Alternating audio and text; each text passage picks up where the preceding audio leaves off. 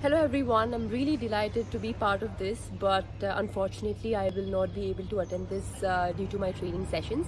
But I wish all of them all the very best for this session. So today I'm going to tell you a couple of things about myself and about my life. Well, as you all know, winning and losing is part of life. Success and failure is a part of life. But I think the most important thing is you need to enjoy sport and you need to make sure that you believe and you work hard. And a couple of people might get success at a very early age, and a couple of people might take time to get success. So that is when you need to keep believing in yourself and you need to have that hope in you.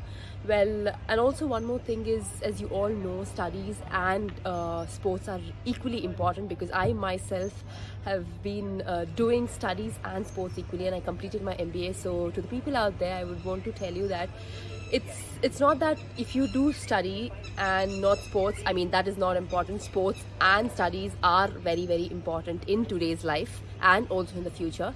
So well, for me personally, you know, how much ever ups and downs I had in my life, I've been working hard and I've been really working hard step by step in my life. So that is when I've come till here, and my parents' support have been really got me till here. And to the parents out there, I would want to tell you that support your children in whichever sport or in whichever aspect they want to come up in their life, and I'm sure they will, you know, get that success.